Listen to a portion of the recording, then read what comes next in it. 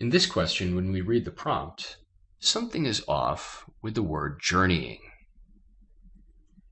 In the current expression, journeying introduces a phrase that modifies the bricks.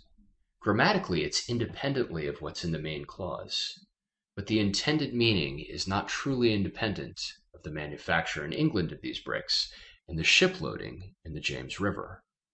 The intended meaning is that England happened first, then the use as ballast, then the overland journey. So A is out. Let's look for an answer choice that expresses the intended meaning, specifically the chronology.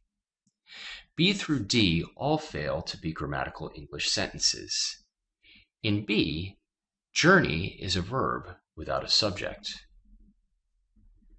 C and D have the same problem as A in the use of the word journeying. Furthermore, they are not proper expressions of a modifying phrase or a new clause in their use of the word and. E looks good. The use of the past perfect with had been is appropriate here.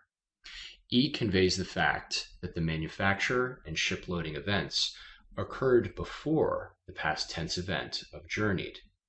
And by omitting the dependent clause here in E, we see that journeyed has a grammatical subject, which is bricks.